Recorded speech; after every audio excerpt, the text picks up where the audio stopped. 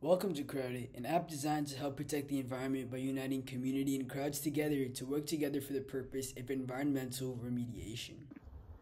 This was the outline for CrowdIt.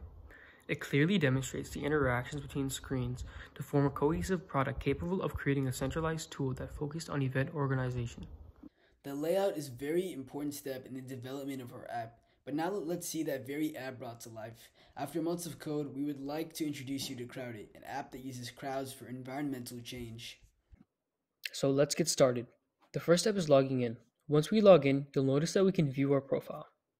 Our profile tells us information about projects that we attended, started, and our social score, which represents the impact that we've made on the surrounding community. So let's say that we want to create a project. All we would have to do is navigate to the Start Project button.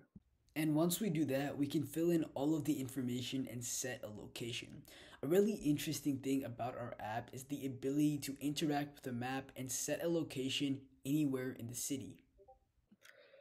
Once we set up our project location, we can publish and we can notice that our feed updates automatically. From the View Projects tab, we can choose on any project to join. Going back to the home screen, you can notice a community gallery button. Any pictures uploaded by participants of a project can be uploaded to an album and be viewed by all of the users of the app in the area.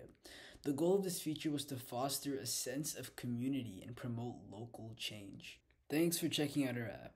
We truly hope that we can promote environmental change, one crowd at a time.